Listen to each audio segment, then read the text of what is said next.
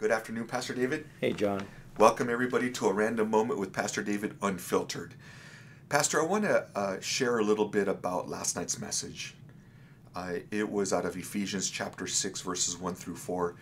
I spoke to many people, and many of those who may be watching were here or tuned in last night to listen to it. And all 7 of them?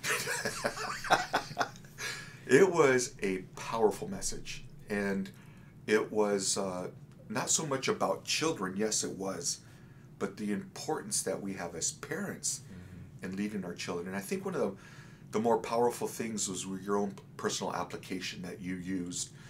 And then at the end of the message, you read the lyrics of Cat in the Cradle. Yeah. And that hit me. I was thinking of you. Was it the silver spoon or the, it's the a cow cat. jump over the moon? It's a cat, because you're a cool cat. And not only myself, but as I spoke with a couple of the brothers even today, were saying that message was very powerful, and it caused them to think. One of the brothers particularly came in, and I met with him, and he was sharing how his wife particularly was even crying because it was just a powerful message. And you take last night's message and you bring that into our daily living as responsible parents. And then I think about everything around us. We're in our last days. It's just dark. And I wanted to ask you, has there been a loss of urgency for Christians today to live as if today is the last day that Jesus would be coming? Well, when the Lord was speaking concerning conditions that were just prior to the finalization of world history as we know it, he said, when the Son of Man shall come, shall he find faith on the earth? It's going to be a time when the world is going to be caught up with the day-to-day affairs and are going to cease being aware of the moments that we're living in, John. And Jesus spoke a lot about that in different places. And when Paul was speaking concerning conditions, when he was writing to Timothy, he said, men shall be lovers of themselves, lovers of money, and they're going to be disobedient to parents, and it's going to be a narcissistic, self-serving environment, which we find ourselves in now. And so, even as last night I was mentioning, and with in no way of intentionally causing people to become guilty, because guilt doesn't do anything but cripple, but to give people an opportunity to think of where they stand right now and in their family. And I was prompted and felt so bold as to ask the question, what would your children say is the most important thing in your life? I didn't realize that little question there was going to trigger so much of a response, and it did.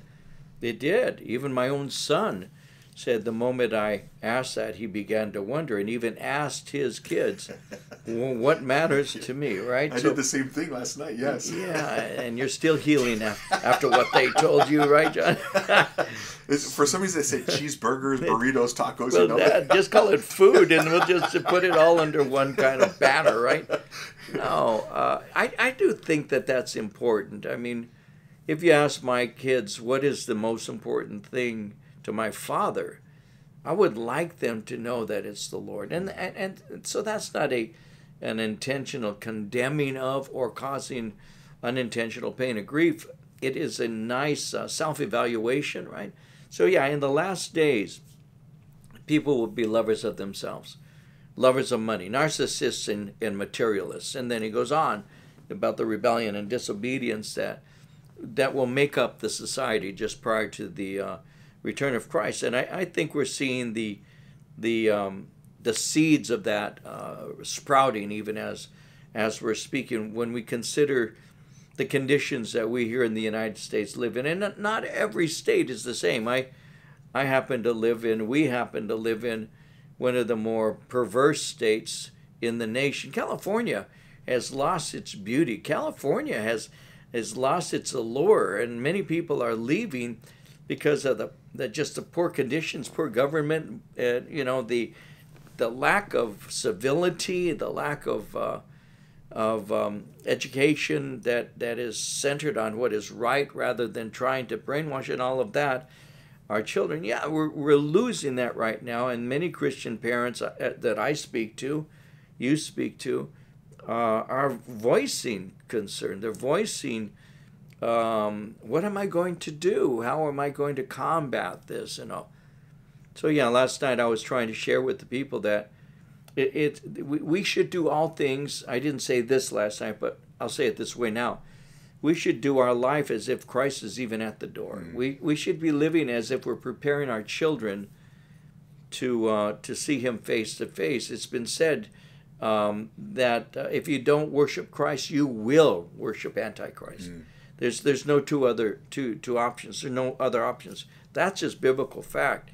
To bow your knee to Christ voluntarily now, or ultimately to bow your knee to Christ involuntarily, though you will be more than willing at that moment, then. So we make the choice to bow our knee now. What's that mean?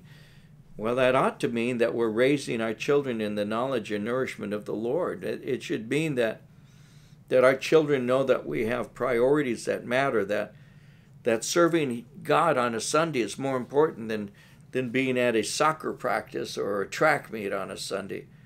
Because I talk, and you do, to parents on occasion who say, I don't know what's happening. My kids don't want to go to church anymore. And then when you begin to dig below the surface, well, they haven't been in church for months, weeks, years sometimes, because they were on some traveling soccer team, or they've been playing some, softball or whatever the sport may be on Sunday. And what you did is you gave up your children. You gave up their future. You don't believe, ultimately, how evil this world really is, and you really are not seeing the battle for your children's minds and lives and souls.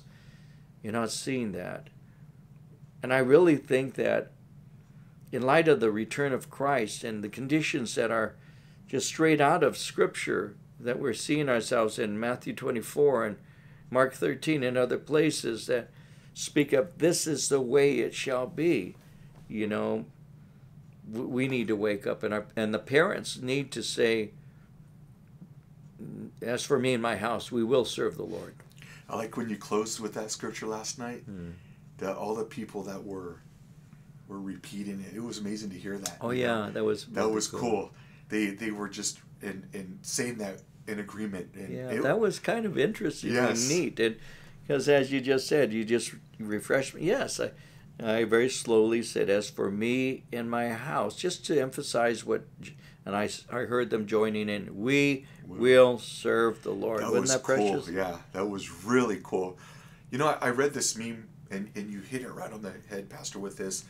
It said, if I teach my son to keep his eye on the ball and instead of keeping his eyes on Jesus, I have failed as a father. That's very true. I as shared last night, I think that sports and activities and all of that are very important in many ways, in many levels, physically. Our bodies can remain in some kind of shape, which is a good thing. I think that we should take care of our bodies, etc. And there's a lot of fun in playing various sports. I played them for many, many years. Wish I could still do it, but I can't. And intellectually, there are many things we can do intellectually that broaden our understanding, develop us in many ways as people and all. And yes, let's make sure we take care of our body. Let's take care of our mind.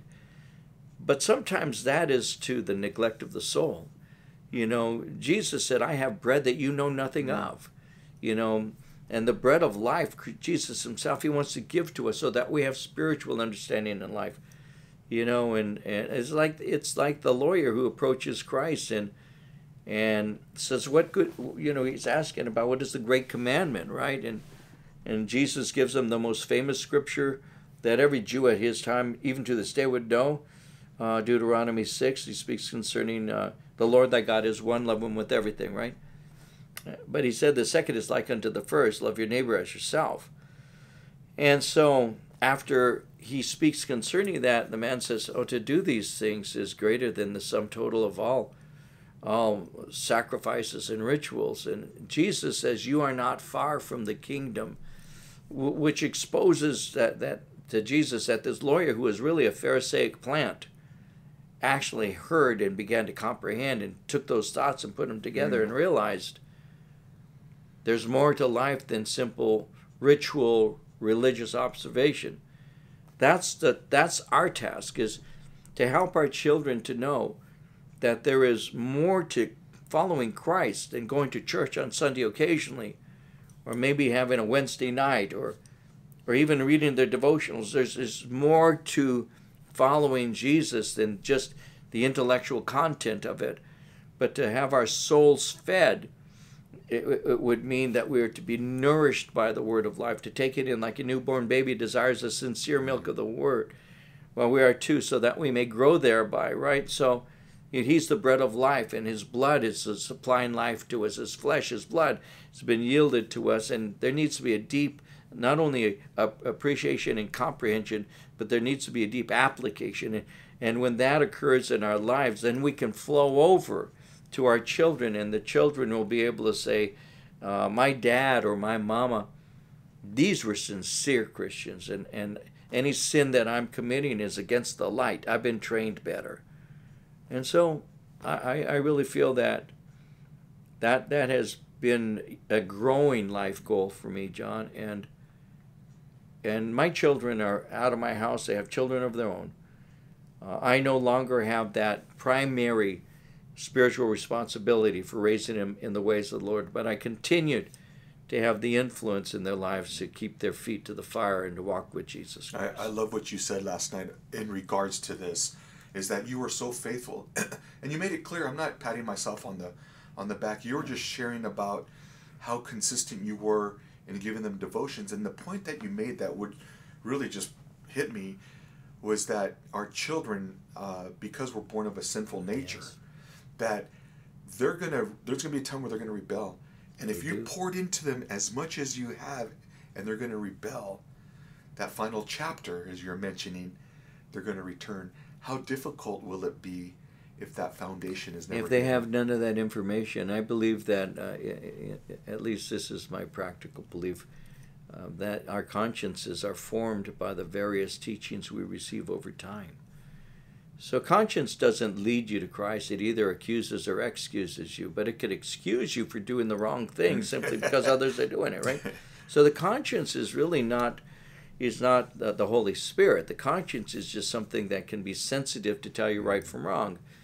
So if you're informing that conscience with the Word of God, then you have the supplement, and you actually have the power there, so that when that child is in the back seat of a car or some boyfriend's room, and he's moving on her to complete a desire he has, no concern for her feelings or dreams, plans, or what you would like for her life. He just wants what he wants right now. She's God willing going to have the ability to say, this is not right. The Word of God teaches me otherwise. Shouldn't have gotten myself into this position. I better get out of it. At least we did our best to inform them on what is right or wrong. But if we say, well, do what your heart tells you, well, my heart is desperately wicked. It's deceitful. Who can know it? And God says, I, the Lord, I know your heart. And that's why he gave us his word. That's why he gave us his light. That's why we have his spirit. That's why we have a company of fellow believers. That's why we serve him. That's why all of these things are so important. So when a parent neglects these things, when they kiss them goodbye when they go to school and say, well, good luck, have a good day, or when they put them in bed and they're sitting on their own couch to watch the movies that they watch, and the children can hear the sounds of the dialogue, and daddy's watching a dirty movie or mama's watching some soap opera, and they're hearing this, well, all the things that father or mother says are being washed away by the things they're doing, right? And so sincerity matters. It does. Faith matters. And we make our mistakes and we make stupid decisions. But when we're aware, when we know what is right, John, we ought to do that, especially at the sake and for the sake of my children and grandchildren's souls. And I think last night some people did get it. I think they did, and I pray that we see fruit from that. And if you happen to miss last night's message, you can actually go to our Facebook page, Calvary Chapel Chino Valley's Facebook page, and watch it or go to our YouTube page, Calvary Chapel Chino Valley YouTube, and you can actually download and watch the services. Again, it was very impactful, and it ministered to a lot of people.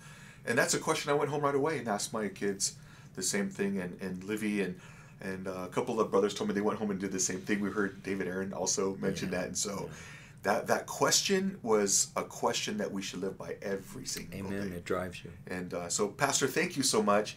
Thank you guys for tuning in. Do want to invite you to come on out to our Sunday morning services at 8:30 and 10:45, and you mentioned a little bit about what your message is going to be about, and so come check it out. What is the great commandment? What is the greatest commandment? And that kind of ties in with our Wednesday night message in a way. In a way, yeah. And so it's amazing how it's just kind of flowing together. So come on out. Again, if you missed last night's message, you can find it on our church's Facebook page and YouTube.